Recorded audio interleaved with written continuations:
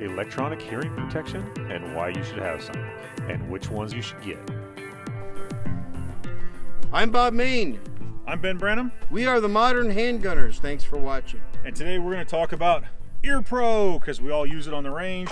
I bet you have a bunch of them lying around that you either like or you don't like. We're going to see, and really this is spur of the moment, off the cuff. Yeah. So we actually have the stuff that we've been wearing all day on the range while we've been shooting, and I have another set that I keep in my bag that I use all the time. And that's the only ones we have out here because this is what we actually use. This is what we actually use. I highly recommend, I'll go to this camera first. I highly recommend electronic ear protection. We've had students that come with non-electronic ear protection, which is okay. And ear protection is all rated differently, but let me first of all talk about electronic versus non-electronic. The nice thing about electronic ear protection is, especially when I've got it all turned all the way up, it amplifies the sound around you, but of course gets rid of the gunfire noise. Not gets rid of, but brings it down to a safe level for you. The reason I like when it amplifies the conversation around you is, as an instructor and a student, I've noticed two advantages of that, Ben. First of all, as a student, I can hear the instructor, and I can hear what he or she is saying, and I can hear it well. With the non-electronic version, you know, I'm like, huh? What? I got to get close to them to try to hear what they're saying. I can stand way back here, you know, and Ben can call me all kinds of names, and I can hear it, even though he thinks I don't hear it. The other thing about electronic as an instructor from an instructor point of view, is I can hear a lot of what the students are saying to me.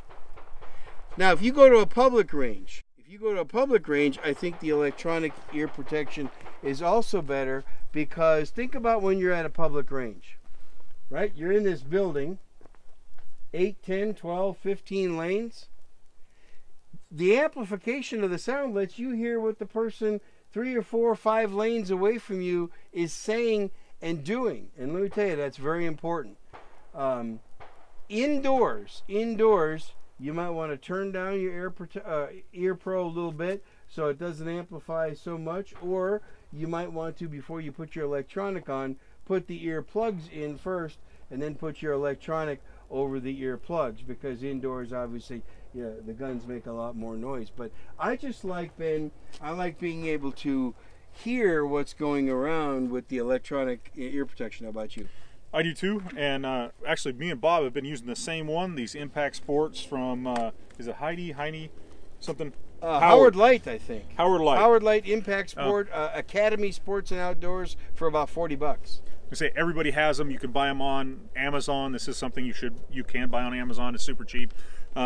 Academy Outdoors, most of your ranges have them. They're normally about 40, 45 bucks at Amazon or the other stores. If you go to our range, they're about 80 bucks. Yes, they have a huge markup, but they're still worth the 80 bucks. Some of the other ones I've had are $300 or $400. These are great.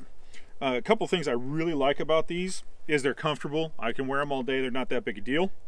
They're not a really fine adjustment. They turn on and they turn off. They turn off by themselves. If you leave them on for after about 5 or 6 hours, they'll turn themselves off. I've had this set for a couple years, and I think I replaced the batteries once. It was kind of a pain in the butt, but it's really not that bad. Yeah. But one of the things I really like about these is a student and an instructor. So the microphones are right here on the front. So if I want to hear everything in front of me, I can put them on the front and I can hear everything in front of me. And to me, this is more real sound. I hear where things are. But I've had a lot of students do it, and I've done it too, is if I'm a student on the line, I need to hear what's going on behind me. I can actually put them on backwards, and to me it sounds weird because I'm looking at the sound and it feels like it's coming from behind me. But if I'm the student on the line, I can hear everything behind me really well because they have a little directional microphone in them. So that's a really nice feature of these. And the other really great feature is the price. Can't believe the price you get out of these for 40 bucks. They're not the best ones on the market, I'll tell you the truth. They're good. For 40 bucks, they're amazing.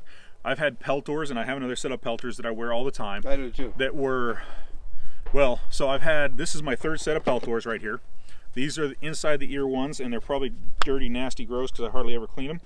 But They are itty bitty. You can see them and they go in the ear, and they have 2 settings, that's it. They have loud and soft, that's all the adjustment you get, and you get to see them. I love to use these when I'm running a rifle because it doesn't get in the way of my cheek. I can wear helmets, I can wear hats, I can do anything I want, and they're just really small. You can see them, so they're not like super duper. I mean, you can see it right there. It's not like it's this super duper thing, but they do enough so I can hear, and then I don't hear the gunfire. I like that. They do get nasty earwaxy. You got to clean them out all the time. Do clean them, they're disgusting, but these are kind of cool. They come in their own little case. They have their batteries internal in them. The case actually has AAA batteries in here, or AA batteries, sorry, 3 AA batteries that I've replaced once in 2 or 3 years, and they just charge them when they're in the case. So I'll take them off during the day, put them in the case during lunch or something, and they're not as comfortable. They're a little bit heavy for earplugs. They're not as great. And then the one biggest downside to these things is $400 is what those go for. So there's other companies, Game Walker's coming out with something that's about the same. I have a student that's been using one of those for a while. I don't know what happened. She was upset she broke one of them, and the batteries went dead pretty quick on them. So that was kind of a pain. The other Peltors I've had, I really like their Peltor Comtacs. They start at like $300, and they're about this size. They run on AA batteries. Amazing headphones, and I had one set for about 8 years, and I had the other set for about 6 years. Man, if you can afford them, they're the best thing on the market. I loved the original Comtacs because anything tingy I could hear. I would be Marines, they were designed to fit under your helmet, so I'd wear them on my helmet. I could hear a safety on a rifle clicking off at like 50 paces. People are like, how do you do that with your earplug? Because everything that was metallic was really, really tingy in them. They weren't a perfect microphone. And actually the microphones in these are probably a little better. They sound more realistic instead of tingy.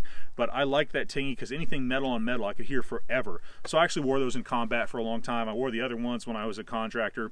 They spent years overseas, and they kind of wore out on me, and I just haven't replaced them for another $300 or $400. I really wanted to try these ones, so I bought these.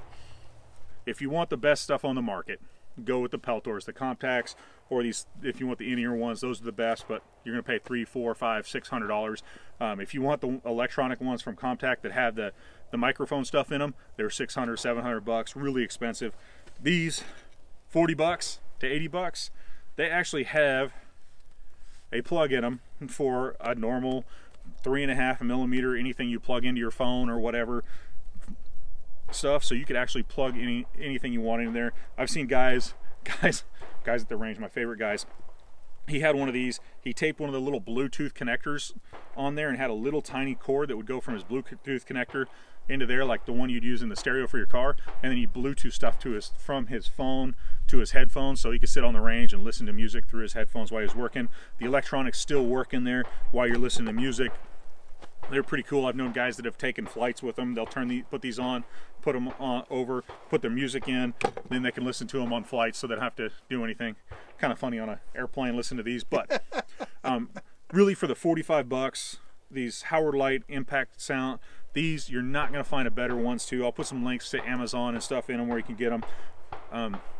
At this point in the game, for $40, you should not be going to a range without some electronic ear pro of some kind. If you want to buy something better than this, I understand, but for $40, I have 2 sets of these now. I loan them out. I bought some of the Peltor bottom of the line ones for my kid that were like $30. I bought them because they were smaller. It's my kid, he's 9. His head's still pretty small. They don't work half as good as these, and they were like $35, so for the same price, but they were smaller. So I just went back and bought another one of these sets. That's the set my wife uses. I can't say enough great things for the price about these Howard Light Impact Sports. Anything else you want to say, Bob? No, that's it. You covered it pretty well on ear protection. Hey, look, I can get them to stand up. So that's a plus. And actually, we didn't say the last plus actually on these is that they actually fold up. Yeah. They go in my range bag. Yep. And I never worry about them breaking. Other ear pro that I've had that don't fold up, that stay out like this, I put them in the bag, they get sat on, they get crushed, they get bent, that little metal bar in there gets bent. Yeah. So like I said, I can't say enough good things about these Howard Lights. To me, they're pretty comfortable. I can wear them all day without any problems. The only problem I've ever had is like 6 or 7 hours into the day, I hear them beep beep and go off. Yes. And I have to reach up. But the peltors do that too. My peltors turn off, I'll hear them beep beep, and they'll turn themselves off in a minute. But all you gotta do is reach up and push the button. So just make sure you get good quality ear protection. It's so important, especially if you do a lot of shooting and a lot of training like we do. Very, very important. And that's all we want to say about ear protection right now. We want to kind of transition into some loading some magazines, right? Yep. Okay. So let's talk about loading some magazines. So we all load magazines all the time, constantly. What do? You thumb them in, you thumb them out, right? Most of the time it's in, and hopefully you're shooting them out. Man, my thumbs get tired after about 300 or 400 rounds. That's the way I am. I'm getting old, I don't know. Me too. Glock always comes with, hey, you got your self-defense ammo. They always come with one of these stupid things right here, and they kind of work. I mean, they really take the pace of my thumb pushing down on the round to push in a little bit. So instead of using my thumb like that and getting stuck, I use my thumb here and I can push down and it starts, and then I have to come up and push it in. They're kind of a pain. And you know, every company sends you, Ruger sends you something like that, Glock sends you something like that, but then they only work on a Glock, because this one, well, it fits on my Smith & Wesson, but it won't fit in there. So they don't really work on everything. Me and Bob use the same company. It's this Uplula brand loader, and I don't even know what they call this thing, but they make a large one and a small one. The large one works on everything that's double stacked. The only thing it doesn't work on is really 22s and like 32s. So anything from, here's my M&P, down to, I bet it'll work on this one too. The Ruger LCP2. Yeah, it would work on one of those. Not as well, but just about any magazine. They're designed. Here's how you use one. Let me give you the trick here. See, it's spring loaded. They open and close like a clamshell. If I hold it like I'm going to grip it, like I'm using it as a weight, and I push it in, and then push it down against the mag, it actually pushes that little lip in there. And then I can actually, it's easier if you put it against a table. I just drop the round in there and it's in the mag, and I let go with my hand, and it's in the mag. So push it down again, put the next one in. Bob's got like 15 of them in there by the time I explain how to do it. They're super easy, super nice. I have 2 of them sitting on the table. I painted this one all nasty green. No, they don't come like that. They come in nice black and some other colors. I painted this one nasty green so I know which one's mine. I send this one to people at the range. When I see people like halfway through the day, they're starting to slow down, I'll just toss them one of these. Hey, use this. Oh, and I show them how to use it. You got to show them how to use it. Once I show them how to use it and they do it, it is the easiest thing ever. It's super nice. It keeps your thumbs from getting up. It's one of those things, they're 20 bucks, so they're expensive. The Glock one is like 2 bucks, but it is really one of the best 20 bucks I've ever spent. This one is probably, I'm trying to think, when we started teaching, I think I bought this one. Yeah, so that's about like 7 or 8 years ago. 7 or 8 years ago, and this one, you can see the color war is off of it, but that's not the manufacturer's fault, because I took a spray can in a green color and sprayed it so I know which one was mine. Yeah, so, but they last forever. They don't break. They're super easy. Once you learn how to use them, they're the easiest thing in the world. And generally, everybody that I show them to and actually have them use it, they just go buy one for 20, 25 bucks, 30 bucks. It was my favorite upsell when I worked for a gun shop. Oh, you have a problem loading your mags? You need one of these. Yeah. You know? And then I pull one out and show them how to use it. And voila. And I think that's why I bought my second one, is that it's at the gun shop and I had like 3 people that want to buy one. And I was like, oh, I'm going to buy one anyway. So I cut it open, bought that one right there and showed them how to use it. And then sold like the last 5 of them I had on the rack to the people standing there. They are really the best thing out there on the market. Yeah, they are. And the last thing I want to say about these is, like, let's say you go to a training class and the instructor says, okay, for this next drill, you're going to need 3 fully loaded magazines. Well, you know, if you got a Glock, M&P, XD, whatever you're training with, and you got 15, 17, 18 round mags, you can load up those 3 mags really quickly and really fast, and you can sit down and start having a drink of water while everybody else is, you know, thumbing theirs into the magazines, and like Ben said, spraining their thumb by the end of the 2-day class. So, well worth it. Ben has 2. I might have to consider picking up another one, because I have more than 1 range bag. So, 1 for each range bag. And you can see me doing it right there. It takes longer for me to get them out of the box here than it does actually to put them in the mag. So, I just want to say thanks for watching us on this episode. Bob and I really appreciate it, even though he walked out to talk on his phone real quick because work still happens. We still have real jobs, real lives, real everything. We really appreciate you watching. Go to modernhandgunners.com, leave us a comment on YouTube, on this video, wherever you are. Leave us a review on iTunes,